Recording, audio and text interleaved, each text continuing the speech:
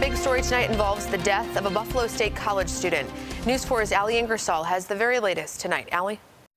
Buffalo State students are in mourning tonight after hearing about the death of senior Bradley Doyley. Now they're banding together, hoping to raise money for his funeral arrangements. With heavy hearts, Buffalo State students filed into the stands at Friday night's basketball game. Everybody seems to be coming together pretty good. This crowd has one less supporter. Everybody knows Brad. He's talking about 21-year-old Bradley Doyley. The Buff State senior majoring in business died Thursday night. He wasn't ever spiteful and never mean. So Friday night, the school Doyley loved so much showed their love to him during the game.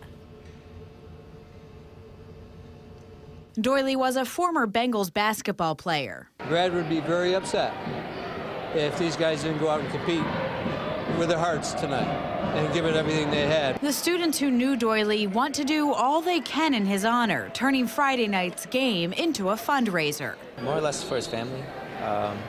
This isn't a time that they should be worrying about what they're going to do with their son. Buffalo police are looking into what led to his death, seeing if it could be hazing related. They're investigating this following allegations that Doyley was pledging the Alpha Phi Alpha fraternity. The college and APhiA's national organization have since suspended Buffalo State's chapter. While the investigation is ongoing, Doyley's friends say his loss is just setting in, but his legacy will never be forgotten. I woke up this morning a different person. I made some changes in my life, made me realize that life's too short.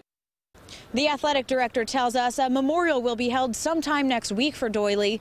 In the meantime, the campus is offering counseling services for students, alumni, faculty members, anyone who knew him, as they try to make sense of his untimely death. Reporting at Buffalo State, Allie Ingersoll, News 4.